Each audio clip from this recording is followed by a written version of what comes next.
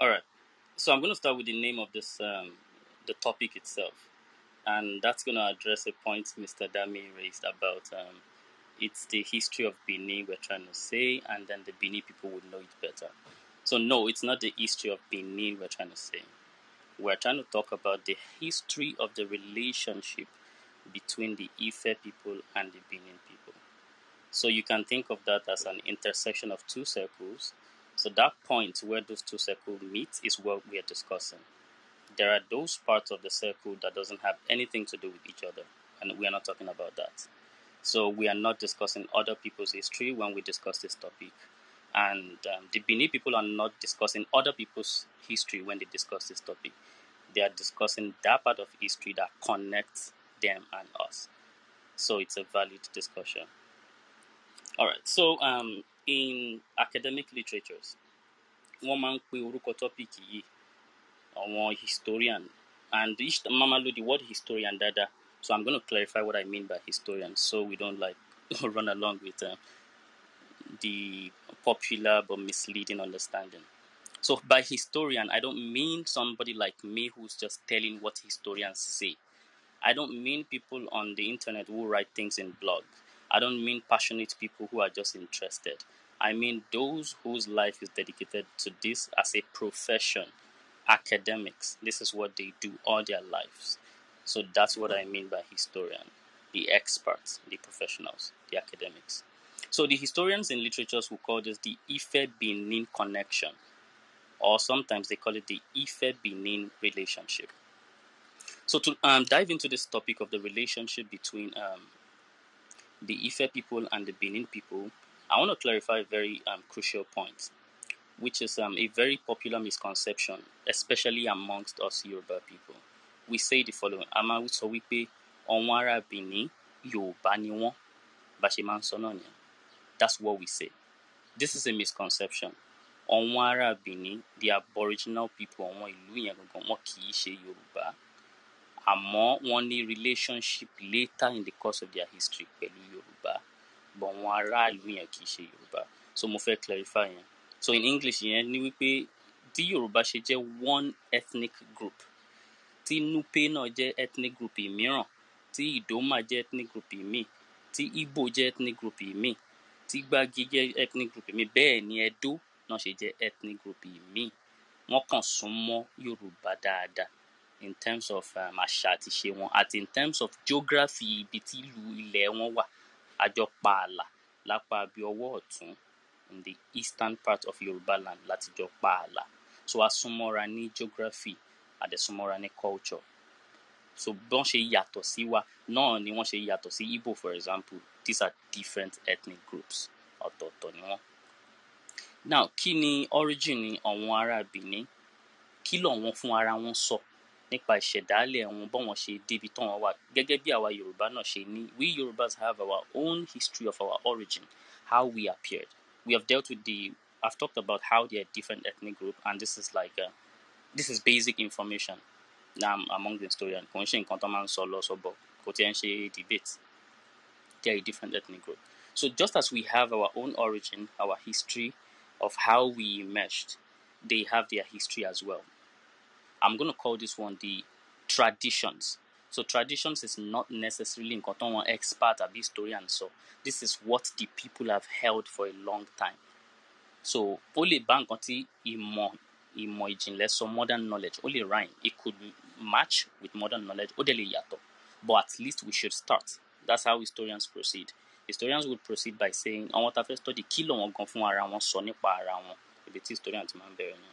So Yoruba people say we come from Ife. I'm going to go into a little bit detail. Àti Sorimbi, but I'm going to just punch it a little bit so that kò ní sí misunderstanding.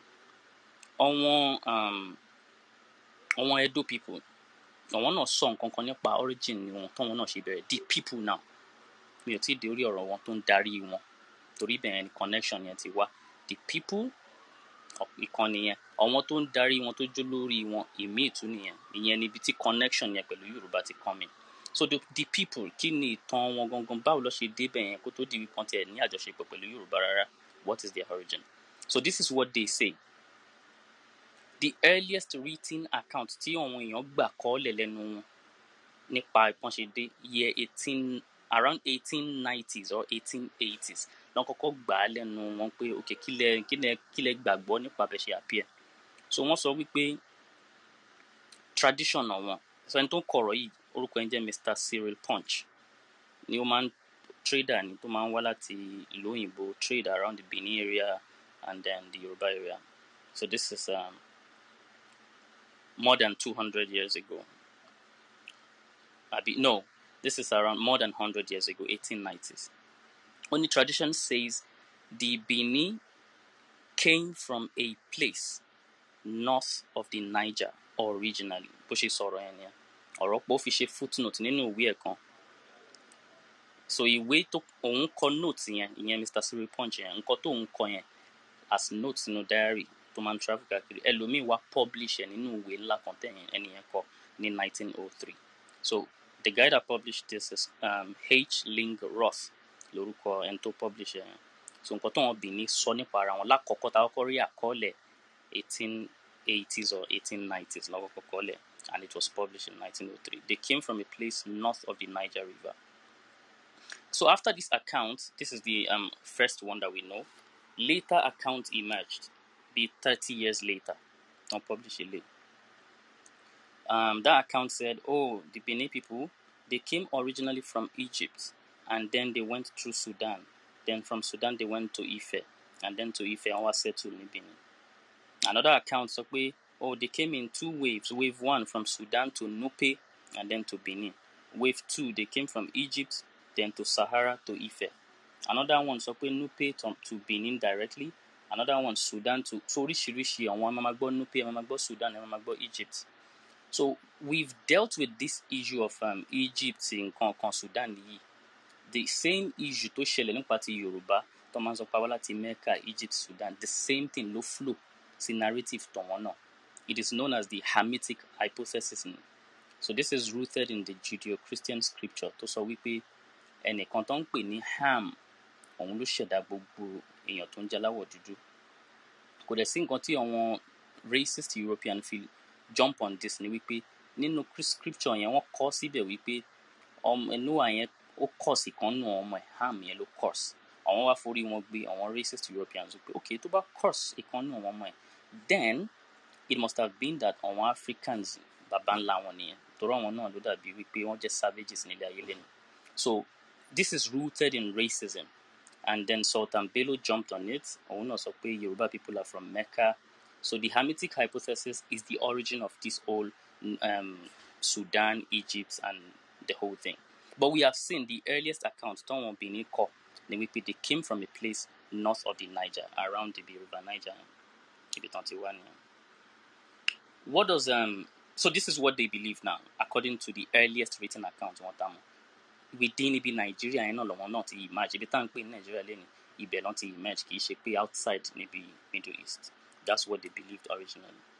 So what does the fact say from scientific findings? Ìmọ̀ sáyẹ́nsì wá dé ó sọ pé àti Yorùbá o àti Ìgalà o àti Ẹdó àti Ègbìrà àti Ìdómà gbogbo wa yẹn ó ní ibi kan náà around agbègbè kan náà ní gbogbo wa ti kọ́kọ́ ṣẹ̀ jáde. This is what modern knowledge tó ń fi ìdí ẹ̀ múlẹ̀. So àwọn tó ń ṣèwádìí yẹn ń lo archaeology fi ṣe wọ́n dẹ̀ lo linguistic fi ṣe. Mo máa PTR ibi region níbi tí wọ́n point sí yẹn fún wa so that actually ní understanding. Tẹ́ bá PTR nísìn ẹ máa rí mo ṣe bí map Nigeria. So ibi map Nigeria tí mo ṣe yẹn ẹ máa rí river Niger ìyẹn ní odò Ọya àti river Benue ibi tí wọ́n ti pàdé yẹn mo wá fi circle white kan síbẹ̀. Ibi region around ibẹ̀ yẹn the confluence area of the river Niger and Benue ibẹ̀ ni ìmọ̀ ìjìnlẹ̀ ń tọ́ka sí pé agbègbè ibẹ̀ yẹn ṣẹ́ òun ni ẹ̀yin èèyàn yìí ti jáde tóníkálùkù wá pín lọ sí ààyè tara ẹ̀. Ìyẹn ni àwọn Yorùbá, Ìgalà, Ẹdó, Ìdómà, Èbìrà, Nupe, Kakanda, Gbági àti Igbo. Ibẹ̀ ni ìmọ̀ ìjìnlẹ̀ ń tọ́ka sí pé gbogbo yín lẹ ti jáde wá. So this is what it says. So láti ibẹ̀ yẹn ni gbogbo èèyàn ti wá fan out tán wá jáde sí different different part tó occupy gbogbo ibi àyè tóníkálùkù wà lẹ́nu. So the Yoruba people wọ́n jáde láti ibẹ̀ yẹn, wọ́n move southward and westward. Wọ́n occupy ibi tó fẹ́ dàbí southwest lẹ́ni yẹn. Wọ́n jáde ní original center yẹn. This is something of many thousand years ago. So wọ́n occupy. Àwọn Benin tó jẹ́ Edo, àwọn náà wà as an ethnic group. Àwọn náà rọra gba ibi ọwọ́ ìsàlẹ̀ yẹn wá. Wọ́n cross odò Ọya yẹn sápá òsì níbi ilẹ̀ Igbo land. Wọ́n rọra wà sandwiched in between the river Niger àti ibi tí Yorùbá ti occupy tẹ́lẹ̀. Àwọn náà wà ń bẹ̀. Ìyẹn ló ṣe bá wa pa ààlà. So they formed a boundary between the Yoruba country àti the Edo country. Wọ́n rọra wà ní àárín bẹ̀ yẹn. Àwọn Igbo náà, ibẹ̀ yẹn náà ló ti jáde wá. So everybody was one stock originally. Nǹkan tí ìmọ̀ ìjìnlẹ̀ science yẹn ń tọ́ka sí nìyẹn. Níbẹ̀ yẹn, we were one stock and different groups were emerging díẹ̀díẹ̀. Oníkálùkù ìgbà tí Yorùbá emerge jáde níbẹ̀ yẹn, tí Yorùbá ṣe form Yorùbá, Igbo náà jáde níbẹ̀ yẹn from the original stock. Edo náà jáde, gbogbo oníkálùkù jáde. Ìgbà tán ti wá form differentiated ethnic groups níbẹ̀ náà, wọ́n ṣẹ̀ṣẹ̀ wá bẹ̀rẹ̀ sí ní move out jáde kúrò. So now this is mo fẹ́ punch nǹkan kan jáde. Science ń sọ fún wa wípé ibi Niger Benue confluence yìí ni Yorùbá ti jáde àti Edo àti Igbo àti gbogbo ẹ̀ ni àti jáde. This is what science is saying. But science ò sọ orúkọ tó ń pè ibẹ̀ yẹn fún wa nígbà ìwáṣẹ̀ yẹn. Wípé because science ò lè padà lọ kó lọ check orúkọ táwọn èèyàn ń pè ìlú wọn yẹn. They can't tell. But then àti mọ̀ nǹkan tí science sọ pé position ibẹ̀ yẹn ni ṣá. What does Yoruba traditional account kí ló sọ nípa ibi tí Yorùbá ti ṣẹ̀ gangan originally? Yoruba traditional account name ibi tí Yorùbá ti ṣẹ̀ yẹn ó pè lórúkọ, òun fún lórúkọ, science ò fún lórúkọ. Ó ní orúkọ bẹ̀ ń jẹ́ Ife. But then today we have an Ife níbi tá à ń pè ní Osun State lénìí.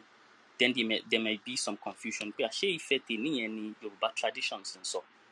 Àbí Ife tí Yoruba traditions ń sọ, àbí òun náà ni ibi tí science ń tọ́ka sí. Kí ni àwọn Yoruba traditions, àwọn tó mọ̀ ń pa kíní yìí dáadáa kí ló sọ? Professor Wande Abimbola wọ́n contribute to chapter kan sí ìwé kan. Chapter tó contribute yẹn jẹ́ orúkọ chapter yẹn ni The Literature of the Ifa Cult. Ìwé yẹn jẹ́ Sources of Yoruba History. S.O.B. Obaku ló kọ̀wé yẹn. So nínú chapter tí Professor Wande Abimbola contribute yẹn, wọ́n quote ìwé kan tẹ́nìkan ti ṣe. Orúkọ ìwé yẹn ni name ìwé yẹn ni Ifa. So ẹni tó kọ ìwé yẹn Fẹlá Ṣówándé. So Professor Abimbola quote maka ọ̀rọ̀ yẹn jáde word for word. So Ṣówándé yẹn sọ wípé tí Professor Abimbola quote ń bíbá. Only because we have an Ile-Ife in western Nigeria today, it is quite understandable that people naturally think that this is the Ile-Ife which figures in the oral traditions concerning Yoruba land. Ó ní torí ẹ̀ ni àwọn èèyàn ṣe máa ń rò bẹ́ẹ̀. Ìtumọ̀ ẹ̀ ni wípé kò necessary kò jẹ́ the same place. So Professor Wande Abimbola fún ààrẹ continue ó sọ ọ̀rọ̀ tí wọ́n sì wọ́n quote yẹn nínú chapter yẹn náà. Page 55 yẹn náà. Wọ́n ní pé Ifa verses refer to 7 different Ife. The first and possibly the original one is Ife Udaye. Others are Ife Nlere, Ife Ore, Ife Oyelagbomoro, Ife Wara, Otu Ife, and the present Ife, referred to as Ile-Ife. So what Professor Wande Abimbola is saying here is that the present Ife is not necessarily the first one tí traditions Yoruba original ń sọ gangan pé àti jí àti emerge jáde is not necessarily. So wọ́n confirm pé nǹkan tí tradition ń sọ tọ́tọ́ pé Ife ní àwọn Yoruba people tí kọ́kọ́ jíǹde ayé wọn as humans tí gbogbo ilé ayé àwọn èèyàn, because that's how the tradition put it. Wọ́n ní gbogbo èèyàn ẹ̀bẹ̀ náà láti jáde. Wọ́n sọ fún wa pé Ife tí tradition ń sọ yẹn kì í ṣe dandan kó jẹ́ ti Ile-Ife Osun State yìí o. So before Professor Wande Abimbola to contribute chapter, this is in 1973 làwọn ní ìwé tí mò ń kà yìí. Àwọn òyìnbó kan ti wá sílẹ̀ Yorùbá bíi more than 100 years before wọn Professor Wande Abimbola fún ara wọn. Wọ́n ti travel all over Yorùbá, wọ́n ti lọ bá àwọn àgbàlagbà yẹn pé kí lẹ gbàgbọ́ nípa origin yẹn Yorùbá people. So yẹn ni àkọ́kọ́ tí mo fẹ́ cite yẹn Yorùbá lòun George 1895 ló kọ ìwé. Ó pè ìwé yẹn ní Historical Notes on the Yoruba countries and its tribes. So point tí n fẹ́ lò nínú ìwé yẹn ni wípé ó sọ pé ní 1895 ni wọ́n publish ìwé, maybe not necessarily close to 100 years before wọn Baba Wande Abimbola. Only the present city is not the original Ife. Ó sọ bẹ́ẹ̀ emphatically. The present city is not the original Ife. Ó wá continue ní pé the original Ife town existed further north. Ó lọ sí ọwọ́ òkè díẹ̀ sí ibi tó ń jẹ́ original Ife tí tradition ń sọ gangan, ọwọ́ òkè díẹ̀ sí. T.J. Bowen, even before George yìí ní 1895, T.J. Bowen ti káàkiri náà òun náà ti gbọ́ nǹkan táwọn àgbàlagbà Yorùbá yẹn sọ. Ní 1857 ó publish ìwé yẹn jẹ́ Central Africa, Adventures and Missionary Labours in Several Countries in the Interior of Africa from 1849 to 1856. So wọ́n publish ìwé yìí ní 1857. This is more than 100 years before our Professor Wanja Adekola tó wá sọ the same thing. So nínú page 265 ó kọ síbẹ̀ báyìí wípé according to one tradition of the Yorubas, their ancestor, in fact, the original parents of the whole human race, were created at Ife, which still exists in the east of the Yoruba Kingdom. Níbi ibi tó ti ń sọ̀rọ̀ ibi tó ń pè ní Yoruba Kingdom ní Ọ̀yọ́ ìgbà yẹn. So ibi tó Ọ̀yọ́ wà tẹ́ bá trace east Ọ̀yọ́ yẹn lọ, ibi tẹ́ máa já sí òun níbi tí mo fa circle sí yẹn, ibi confluence yẹn. So òun kọ́ pé òun gbà lẹ́nu wọn bẹ́ẹ̀ ń pé originally Ifẹ̀ wọ́n sọ fún òun pé ó wà níbi east ibi tó Ọ̀yọ́ wà lẹ́ni yẹn ní east ẹ̀ ní original. And he continued, they told Lander, and they have also told me, that Ife, where men were created, is several months' journey distant, and sometimes they speak of it as standing on the sea. Wọ́n ní wọ́n máa ń sọ pé Ife yẹn ó wà níbi etí omi ńlá kan. Kò sí omi méjì tó jẹ́ omi ńlá nínú interior Nigeria tó jẹ́ omi ńlá kìí ṣe àwọn odò kéékèèké o tán lè pè ní sea fún òyìnbó. Tóyìnbó lè interpret as sea, omi ńlá ló máa jẹ́ nínú interior Nigeria, kò sómi méjì náà, òun náà wọn omi river Niger and river Benue. What is the conclusion from this? The conclusion from here ni wípé the Niger-Benue confluence tí ìmọ̀ modern knowledge ń point fún wa wípé ibẹ̀ ni gbogbo àwọn èèyàn yìí ti jáde, àwọn Yorùbá Ẹdó. Ó ń ṣe déédéé di Ifẹ̀ Òdáyé tí Yorùbá traditions náà ń sọ, tó ń sọ pé ó wà nínú lọ́hùn kì í ṣe tèmi níbi omi ńlá kan. So the same place yẹn náà ni. So kí ni a fẹ́ mú jáde níbí ni wípé ibi tí Yorùbá people ti fan jáde yẹn, ibẹ̀ náà ni Ẹdó, ni Igbo, ni gbogbo wọn ti jáde as the same stock. So the spread from Ife, báwo ni spread yẹn? So tí bá ń sọ Ife ń sìn máa sọ Ife Òdáyé, máa fi ṣàlàyé ibi tí Ife traditions and some point èèyàn ti emerge. And I'm going to be saying Ile-Ife láti fi ṣàlàyé the new Ife tí a wà lénìí. When I say new, I'm not saying this is an Ife of 100 or 200 years ago. Irọ́, more than 1,000 náà ni tí mo pè new yìí o. Ó kàn jẹ́ wípé the old Ife Òdáyé yẹn several thousands of years ago nìyẹn. So we have seen that the same place tí modern scientific knowledge ń point sí, òun náà ni traditions Yorùbá ń point sí. Or modern knowledge kan name ẹ̀, but tradition Yorùbá fún ó lórúkọ fún. Now the spread from Ife Òdáyé. So we said the Yoruba, the Igbo, the Igala, and all these people spread from that place. Àwọn Yoruba people yẹn wọ́n spread, ọ̀pọ̀lọpọ̀ èèyàn máa ń rò pé bó ṣe spread láti ibẹ̀ yẹn wọ́n wá sí Ile-Ife directly. Wípé Ile-Ife lọ́sẹ̀ tí wá jáde wá sí gbogbo other part of Yoruba land. Kì í ṣe bẹ́ẹ̀ ló ṣe rí o. At least according to nǹkan tí modern knowledge ti find out until fìdí ẹ̀ múlẹ̀. Báwo ló ṣe wá rí? What modern knowledge have found ni wípé this Niger-Benue confluence, táwọn modern term bá máa lo term tí wọ́n máa pè ní Niger-Benue confluence, tí Yoruba traditions bá máa pè ní Ife Òdáyé. Ibẹ̀ yẹn the Yoruba people found out, wọ́n radiate jáde, wọ́n spread out ní kìí ṣe pé wọ́n lọ sí location kan. Wọ́n ṣe move southward, bẹ́ẹ̀ lọ move westward, wọ́n occupy gbogbo forest ibi tán wà lénìí yẹn, wọ́n ti occupy ẹ̀ ní the same time ẹnìkan ò ju ẹnìkan lọ. In fact, Baba Professor Akinwumi Ogundiran, ó fi date sí ìgbà tán lọ check gbogbo archaeological artifact. Ó fi sí pé estimate ẹni pé by 300 BC sí 300 AD, all everybody ti jáde tán láti ibi Ife Òdáyé, wọ́n ti settle sí gbogbo ilẹ̀ yẹn lénìí. So movement yìí ò ń ṣe pé over like a few years, over thousands of years ní spread yẹn fi ń ṣẹlẹ̀ o. But wọ́n sọ pé this spread have like been completed. Wọ́n ti lọ westward débi tá ń pè ní Togo lénìí, wọ́n ti wá southward débi tá ń pè ní Atlantic Ocean lénìí níbi Èkó. Wọ́n ti occupy gbogbo bẹ̀yẹn by 300. So bí àwọn tó jẹ́ ancestors of the Ile-Ife people bó ṣe occupy ibi tán wọ́n wà, bẹ́ẹ̀ lọ wọ́n ti àwọn èèyàn kan ti occupy sí bí Ọ̀yọ́, bẹ́ẹ̀ lọ́wọ́ èèyàn kan ti occupy sí gbogbo ilẹ̀ Yorùbá lè ní kì í ṣe pé wọ́n kọ́kọ́ lọ síbì kan wọ́n ṣẹ̀ wá ń jáde ń bẹ̀. So mo kọ́ fẹ́ ká get yẹn. Ó máa challenge àwọn conventions that you hold, yes, but this is what modern knowledge have found. So eléyìí wà nínú ìwé bàbá Ògúndìran, eléyìí wà nínú ìwé bàbá Akíntóyè tẹ́ bá lọ wo page 8 ẹ máa rí ń bẹ̀ àwọn date yẹn. So bí ó ṣe ń ṣẹlẹ̀ lọ́dọ̀ Yorùbá, the same thing ṣẹlẹ̀ láàrin àwọn tó jẹ́ Ẹdó níbi Ifẹ̀ Òdáyé yẹn, àwọn náà ń jáde wá sí ọwọ́ ìsàlẹ̀ tiwọn níbí báyìí. Wọ́n wà sandwiched láàrin River Niger tó wá straight yẹn, because River Niger tó wá látọwọ́ òkè yẹn náà ló wá straight tó wá forí sọlẹ̀. Benue kàn bá pàdé níbi àárín yẹn níbi circle yẹn. So wọ́n wà láàrin, wọ́n wà sandwich síbẹ̀ àti ibi tí Yorùbá land parí sí ní eastern Yorùbá side. Wọ́n wà láàrin wa ń bẹ̀. So irú ẹ̀ náà ṣẹlẹ̀, wọ́n náà jáde wá síbẹ̀. Igbo náà ṣẹlẹ̀ ń bẹ̀ about the same time. Now, that's the first migration from Ife Odaye. The second migration happened such that nígbà tí oníkálùkù ti settle, àwọn tó wá di dialect tán di Ifẹ̀ people ti Ile-Ife, bóníkálùkù ṣe ti wà, àwọn ló kọ́kọ́ tayọ láàrin gbogbo àwọn èèyàn tó wà nínú forest yìí, àwọn ló kọ́kọ́ achieve a high level of political organization. Àwọn ló kọ́kọ́ dé nǹkan tá máa pè lẹ́ni ní civilization, àwọn ló kọ́kọ́ attain ẹ̀. Àwọn index oríṣiríṣi dẹ̀ wà. This is not an ethnic claim. These are claims backed by modern scientific knowledge. Wọ́n ti ní street paving tó máa ń tẹ́ títì pé èèyàn lè máa rìn nínú ìpòtò nílẹ̀. Wọ́n ti ní by before the year 1000. Wọ́n ti ń manufacture primary glass by the 1200, 1300s, year 1200, year 1300. Wọ́n ti ń produce àwọn artistic sculptures in pure copper gan pàápàá.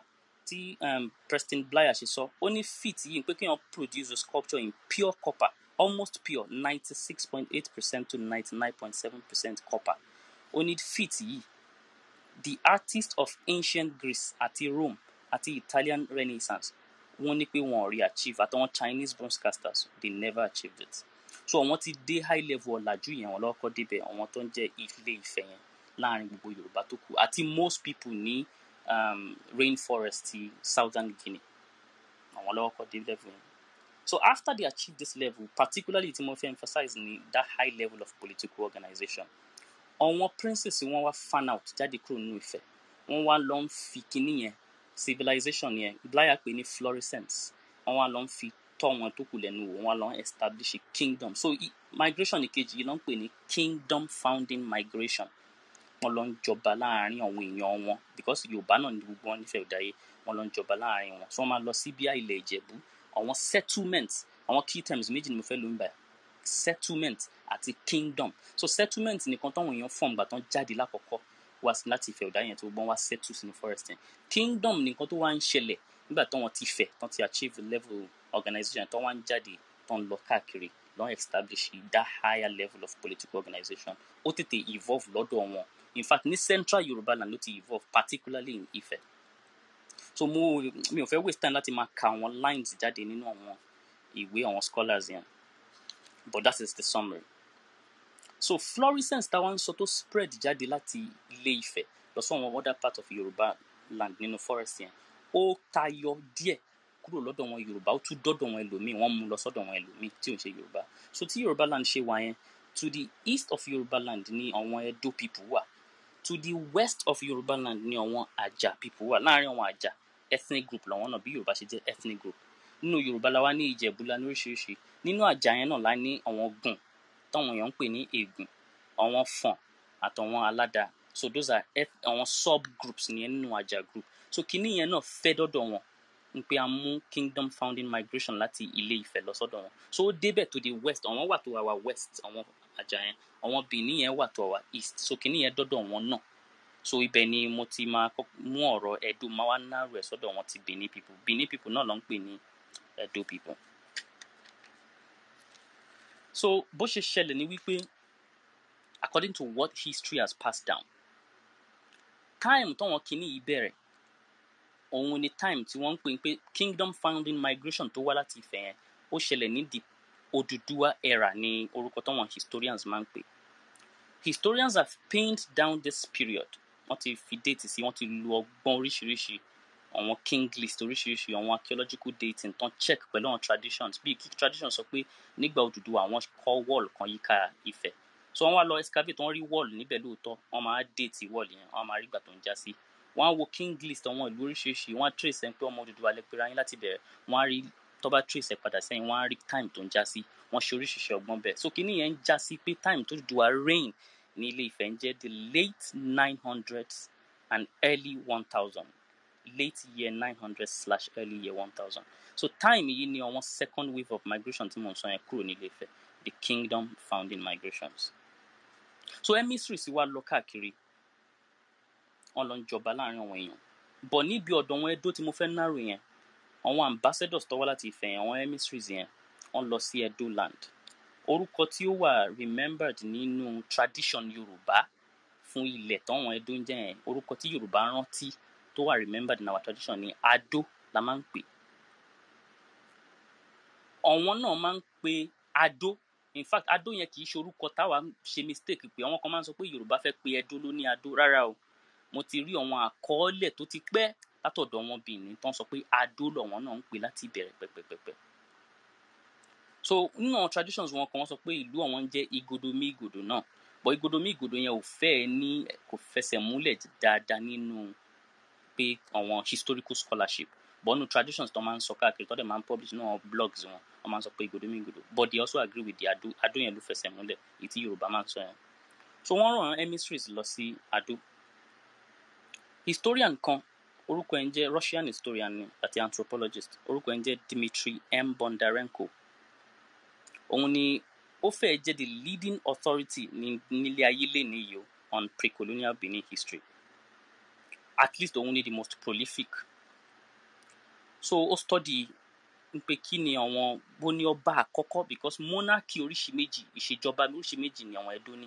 yàtọ̀ sọ́wọ́n pé ìgbà tán ti settle kí Ifẹ̀ tó wá yẹn wọ́n ti ní pé àwọn organize ara wa díẹ̀ jẹ́ gbogbo èèyàn náà ló níyẹn nínú forest yẹn ń pé olórí ẹbí ẹni tó dàgbà jù nílùú another bọ́n pé monarchy gangan oríṣi méjì lọ ní àkọ́kọ́ òun ni tó ń pè ní Ògìsó àwọn Benin tradition ọ̀dọ̀ wọn ni mò ń sọ yẹn Ògìsó ló ń pè ìkejì is what they call Ọba so ẹ jẹ́ kí n mú láti Ògìsó yẹn tán bá béèrè lọ́wọ́ wọn Benin pé kí ni origin Ògìsó yẹn nǹkan tó máa ń sábà sọ òun ni ó wà very rooted in mythology wọ́n máa ń sọ wípé sky ni Ògìsó àwọn ti wá ní apá kan lọ́dọ̀ wọn náà ń bẹ kì í ṣe lọ́dọ̀ Yorùbá o lọ́dọ̀ wọn náà ń bẹ wọ́n tún ní àkáǹtì míì nípa Ògìsó yẹn wọ́n sọ wípé òun Ògìsó yìí this is before the Ọba before the Ọ̀rànmíyàn time rárá èyí tó ti kọ́kọ́ ṣẹlẹ̀ ni wọ́n máa ń sọ lápá kejì lọ́dọ̀ wọn náà pé àwọn Ògìsó yìí Ifẹ̀ ló ti rán wọn wá o they say that lọ́dọ̀ wọn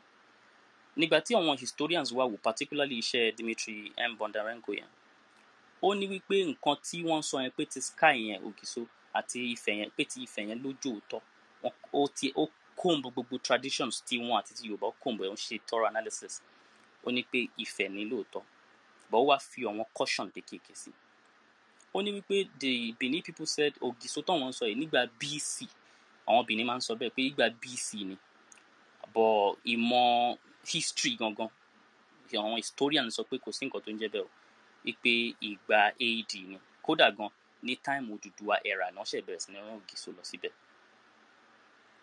so sọ bẹ́ẹ̀ so Ògìsó from the sky Ògìsó from Ifẹ̀ Bondarenko sọ pé Ògìsó from Ifẹ̀ yẹn lóòótọ́ nínú paper yẹn lè lọ wo paper yẹn jẹ́ Ancient Benin where did the first monarchs come from the first monarch àwọn Ògìsó yẹn page 10 ó kọ báyìí wípé June 2001 anyway òun àti Bondarenko yẹn àti Roeze lọ́kọ́ ó ní the third Ògìsó the Ògìsó became the last in their Yoruba Ife line. He returned to Ife, but by that time, the very institution of the supreme suprachiefdom ruler had already been established firmly enough in Benin. Kini Bondarenko sọ́nbí ni wípé bọ́n ṣe ń rán àwọn emissaries yẹn wá sí láti Ifẹ̀ lọ sí Benin àwọn Ògìsó yẹn wọn ṣe ní dynasty form it wasn't a dynasty pé tí bá ti jẹ tí bá kú tán lọ́mọ mi máa jẹ kì í ṣe bẹ́ẹ̀ lọ ṣe wọ́n rán wọn wá ń pé kán lọ introduce that higher level of political organization ìṣèlú lọ́ní kan lọ ṣe, because everybody was still kind of crude in the forest kí Odùduwà tó ṣẹ̀ wá, kí Ifẹ̀ nígbà tí Ifẹ̀ tayọ lọ́ṣẹ̀ wá ṣe gbogbo pé wọ́n introduce nǹkan sọ́wọ́n èèyàn, wọ́n là wọ́n lójú àtọ̀wọ́n other part of Yorùbá mi jẹ́jẹ́. So wọ́n ní pé Ògìso ìkẹta yẹn wọ́n máa rányàn kan wá, ó máa padà later tó bá ti introduce ẹ̀, wọ́n máa tún rán lòmíì lọ, wọ́n máa tún, so kì í ṣe dynasty pé tí bá jẹ́ ọmọ mi á jẹ rárá, wọ́n rán wọn bí ambassadors ni. Ó ní pé Ògìso ìkẹta ní the last one tó jẹ́ láti Yorùbá line ti Ifẹ̀, tó ń rán wá láti Ifẹ̀, ń pò dẹ̀ padà, òun náà padà ni. Àmọ́ ṣá o, ń pé nígbà tó fi máa padà yẹn, wọ́n Ifẹ̀ ti wà convinced wípé system òṣèlú yìí ti wà established enough níbí ni wọ́n ti lè dá ṣe é sí, wọ́n ti yí wọn á jẹ́ kó máa ṣe lọ, àwọn náà wá bẹ̀rẹ̀ sí ní yan àwọn èèyàn láàrin wọn, but still Bondarenko caution wípé kì í ṣe dynasty o, wọ́n máa ń sọ pé dynasty pé kì í ṣe dynasty per se, wípé èèyàn kan lè wá kó lo ìgbà díẹ̀, wọ́n lè sọ pé kó kúrò kẹ́lómi tó bọ́ sí bọ́n ṣe ṣe ìjọba Ògìso. So Ògìso ló ń jẹ nígbà yẹn bí olóyè ni. So torí ẹ̀ ní Bondarenko kì í pè ní kingdom per se, ó máa ń pè ní supreme supra chiefdom, bó ṣe máa ń pe ọ̀rọ̀ yẹn nìyẹn. So conclusion níbí ni pé the Ogisodom, I'm just using that word if that's even a word, was from Ife originally, at least the first three, but the system was introduced from Ife and they continued láàrin ara wọn. It was non-dynastic. The fact that it was non-dynastic yẹn, ó mention ẹ̀ nínú article ẹ̀ míì tó kọ, the Benin Kingdom, 13th to 19th centuries as a mega community. Ó ní kì í ṣe dynasty per se. So àti wípé tó caution wípé date táwọn Benin máa ń sábà sọ yẹn pé kò rí bẹ́ẹ̀ o, wípé time Odùduwà era, year 1000 AD, around that time ní kíní ẹ̀ṣẹ̀ bẹ̀rẹ̀, kì í ṣe pé tipẹ́tipẹ́. So wọ́n lè máa kọ oríṣiríṣi lọ́wọ́n blogs, wọ́n máa dẹ̀ ń ṣe dáadáa, máa dẹ̀ dénú àwọn ọ̀rọ̀ yẹn dáadáa. So Bondarenko ancient Benin, where are the first monarchs from? Only Weti Motika the third Ogiso became the last. Now to the collapse of that first monarchy. Kí ló ṣẹlẹ̀ sí first monarchy Ogiso yẹn? Kí ló ṣe sábàbí tán fi bẹ̀rẹ̀ monarchy mi ti ọba? So ma summarize kíní yẹn torí pages yẹn pọ̀ nínú ìwé àfínjú òpìtàn Benin kan. Wọ́n pe ẹni chief náà olóyè Benin Palace ní nígbà ayé tiwọn. Chief Ile-Ife lórúkọ wọn. So Chief Ile-Ife yìí, òun ló ṣe wípé ìtàn Benin tán kọ́kọ́ tó jẹ́ ọmọ ìlú Benin kọ́kọ́ kọ sílẹ̀ tó lọ káàkiri, wọ́n fún ní access sí royal court. Ọba Kenzua ó close mọ́ family ọba Kenzua ìkejì, ọba ìjẹta wọn ó close mọ́ man yẹn gan. So bàbá yẹn fún ní access sí royal court, àwọn bíi tá máa ṣe ní arọ́kin ní palace ní Ọ̀yọ́, so máa lọ síbẹ̀. So òun ni first historian tó kọ́kọ́ gba. Àwọn professional historians ò kí ń pe réyò bẹ́ẹ̀ ní historian tó rọrùn kan lọ káàkiri, so wọ́n máa ń lo time fún wọn pé chronicler lọ́ máa ń pè wọ́n, pé ó ń lọ káàkiri, ó ń lọ bá wọn àgbà, ó ń kọ̀ọ̀kan lẹ̀, ó ń kọ̀ọ̀kan lẹ̀, kò tí ì sọ di historian. Torí historian ní methodology bó ṣe máa analyse, bó ṣe máa mọ̀ pé ìtàn sọ yìí ló súnmọ́ òótọ́ jù nítorí ìdí báyìí. So chronicler àkọ́kọ́ tó wọ́n kọ́ ní tó jọ mọ̀lú wọn nìyẹn. So òun ló summarize ọ̀rọ̀ collapse first monarchy wọn.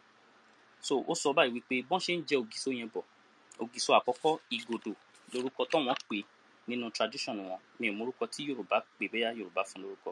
Wọ́n pè ní Ere, wọ́n pè ìkejì ní Oríire. So àwọn mẹ́ta yìí ni first three tí Bondarenko sọ pé wọ́n láti Ifẹ̀.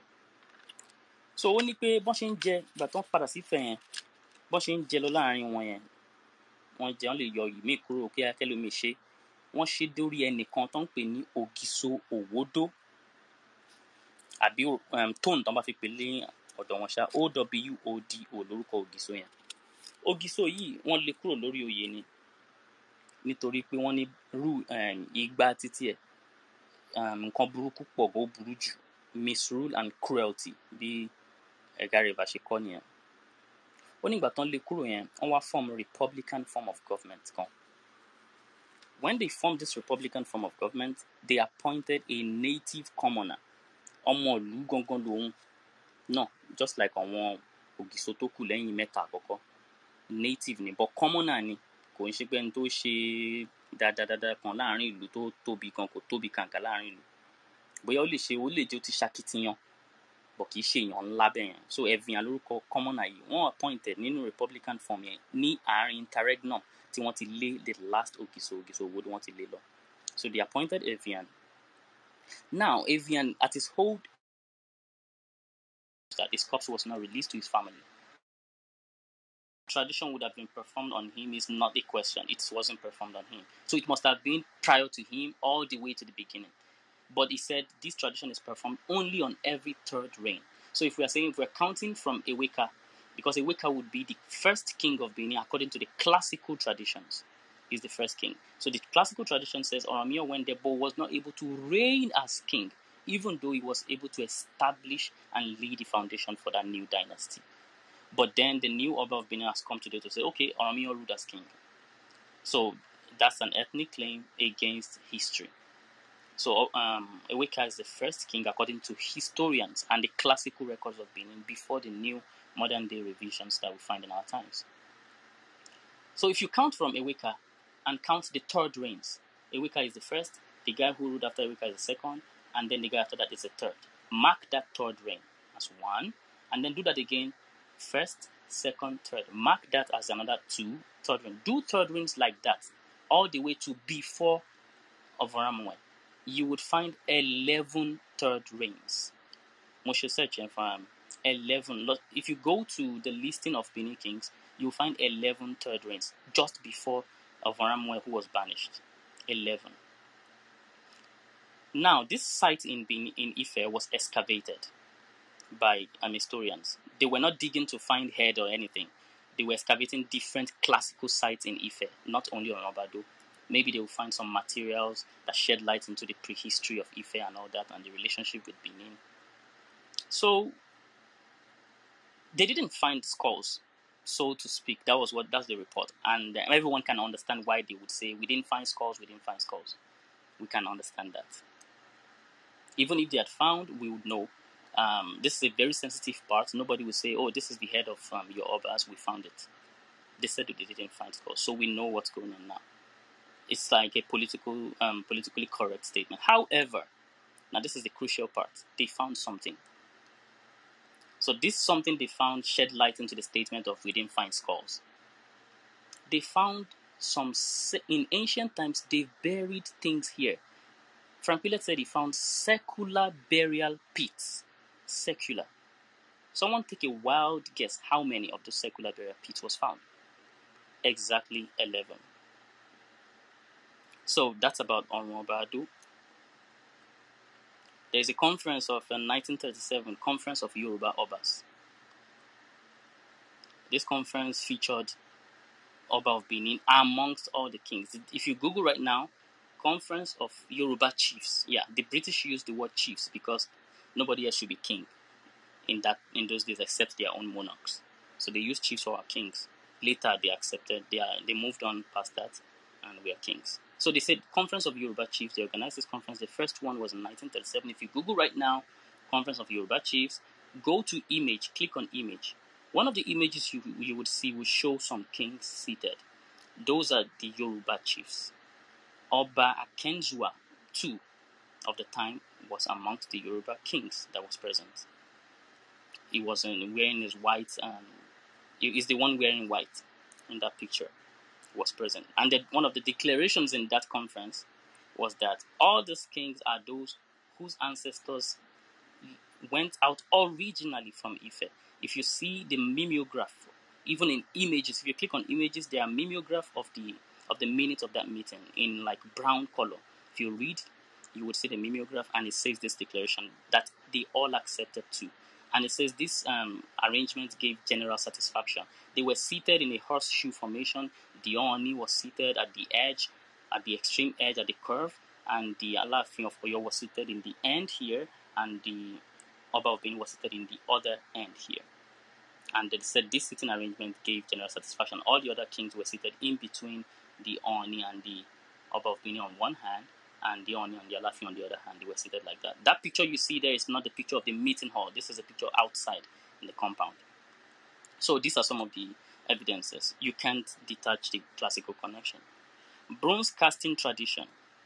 Bronze casting tradition in Benin. The Benin is again reported to the Europeans that Europeans were curious. Where did you guys get the idea of this bronze casting from? Where? And to the Benin people of those days, when the Europeans first came, this was no mystery. Like, why are you asking where? The answer they repeatedly given to the Europeans was that we learnt it from Ife. And the tradition recorded by Agairo said that a king of Benin, Oba Ogwala, sent message to his overlord, the Oni of Ife, to please send a bronze casters to teach them how to cast bronzes like the ones they import from Ife. And then a particular bronze caster named Igwega. In Benin tradition, he was named Igwega. That guy was sent from Ife to teach. So they repeat this. That's what they've adamantly repeated to the Europeans. This is not the Yoruba side talking. Oriki of the Oba of Benin. If you go online on blogs now, you see some Oriki of the Benin Oba. Some Beninis may take objection to say, no, these are just blogs made in our century. People just wrote these things. But then I'm telling you, more than 100 years ago, a particular British man named R.E. Dennett, he published a book. So this is not modern writing now. This is quite old. He called the book At the Back of the Black Man's Mind. In that book, he collected his account. He was writing about Benin and some people in the Congo. It's not even about Yoruba. Some Yoruba words will feature because of Benin. But he was collecting his account from Benin. And he said, in Benin, these are some of the orikis, the praise names that the king of Benin is known by amongst the Benins. And so today, no Benin know the meaning of these praise names. Only Yoruba know the meaning because it's our word. They call the king of Benin Oba, for example. They call the king of Benin Adimula. It's in that book. They call the king of Benin Oshakeji. It's in that book. This is not on the blog, on the internet. This is in that book. At the Back of the Black Man's Mind. Oba itself, the word Oba, I have seen some writings like, oh, Oba is our word originally, we didn't take it. So the question people ask is, why don't you have Oba before Oromio's intervention in your polity at all? Why not have Oba? They will say, okay, yeah, it was Oromio, but Oromio was one of us, even though that has been debunked. But anyways, you can check a dictionary of Benin language. It was written by Hans Melzian, sometimes in the 1930s. Go to Oba for king.